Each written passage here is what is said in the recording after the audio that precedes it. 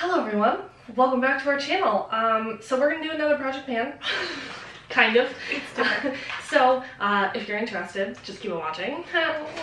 We're gonna start project half pan, which was started by Rosie Beauty Love on Instagram, which is a genius concept. Basically, instead of the goal being to Pan the whole entire palette. every eyeshadow, the goal is to hit pan in every shade. shade in the palette. So, although I don't know if this is actually going to like happen, I think it'll be a really good way for us to add some fun into our already custom palettes. Both for our Pan Those eyeshadows have custom palettes. For our Pan That palette. Pan That palette have these custom palettes. So we decided to incorporate a project half pan. I was thinking of doing maybe like a monthly makeup bag, but I think this makes more sense to do it this way. For us, yeah. So we both chose a palette, and instead of it being like, I don't use Vic's custom palette, I don't have any need for it, but this way we can kind of both use these palettes and both make progress in them, you know?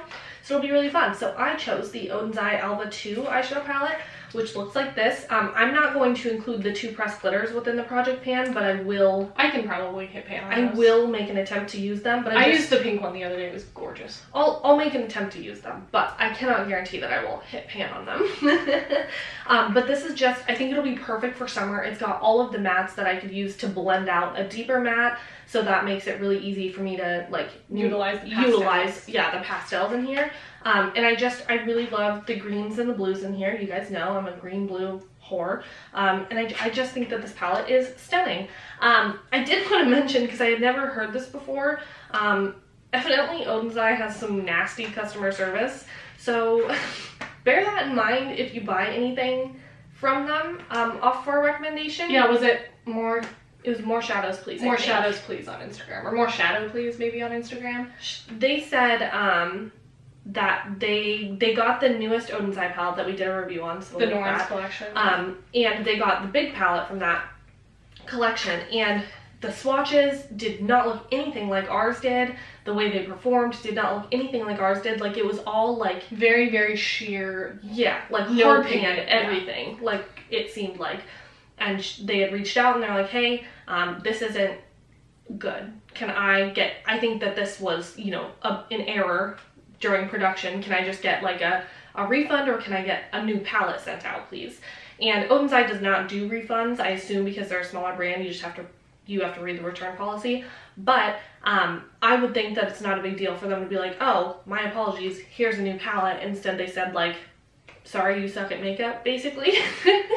So bear that in mind. Apparently there's a couple people that have also experienced this, but I personally have never. But I haven't had any to reach out to customer service. From them. Yeah, We've just been sent stuff. So I did want to mention that because I had never heard that before, and I just want to make sure that if we are recommending something, you guys are aware of what could happen if you get something that you don't like. I don't want anybody to buy an Oden's Eye palette off for a recommendation and then them not like it and can't return it. Yeah. So I wanted to mention that. But I do love their shadows. I do really like the brand as a whole, just not that customer service aspect.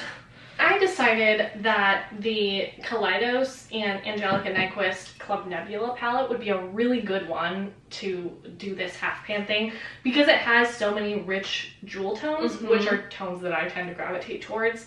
And the shimmers are really, really sparkly, really intense. There's not many shades in here that'll be difficult for me to hit pan on, I don't think. I'll probably have the most issues with like the peach and then the 2 like neutral shades, because those just aren't colors that I gravitate towards all the time. But other than that, I don't foresee any problems. And the mattes are fairly powdery, and I tend to build up my mattes quite a bit. So yeah, I don't foresee any issues with this, but I'm very excited to make this look really abused. Here, hold them up next to each other. I think that these will go really well together. Really well together, yeah. Yeah, it'll work for us as twins. But I am really excited to do this, and if we really like it, we could do it with multiple palettes in our collection as time goes on, which could get us a lot of great use out of our eyeshadow palettes. So I'm really hoping this one goes well. Obviously, we'll update you, and I'm not going to force myself. If for whatever reason we're like, I don't know, 3 months into this project and we're like, I don't want to use these anymore. Like, I'm not happy using them. Like, I am bored. I want something else. I need to stop making it like, our audience is depending on me panning the palette. No, they're not. if you give up, nobody's gonna be mad at you. It's okay, like we did with our Be Perfect project pan. We panned out almost the entire palette, and then we had a couple like slivers of shades left, and we're like, I don't want to finish these. We've been doing this for like a year. So that's just a thing I wanted to mention. But I am really excited about this. I think it'll be really, really fun. Yeah, it'll be fun too. Like, if this goes well, maybe I'll even try like one of our Pat McGrath quads, see if I can hit pan on anything in those. I've never hit pan on a Pat McGrath eyeshadow, or even like my Charlotte Tilbury quads, or like our mini palettes. But I mean, if you did like Midnight Sun, you're close to hitting pan on a couple of those mattes. Yeah, there's a pretty good dip going. Yeah, we'll see. Yeah, we'll see what happens. I'm really, really excited for this project, though. I think it's gonna be inspiring. Yeah. I think it's gonna push us to do more makeup or more fun makeup. Yeah. So let us know your thoughts. I'm excited, and it seems like I don't think that these have like a ton of shadow in them. You know, like I don't think they're not like a Natasha Denona big pan.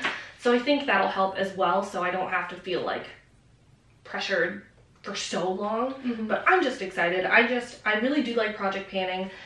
If we did mention this already, but I don't know if we mentioned this video.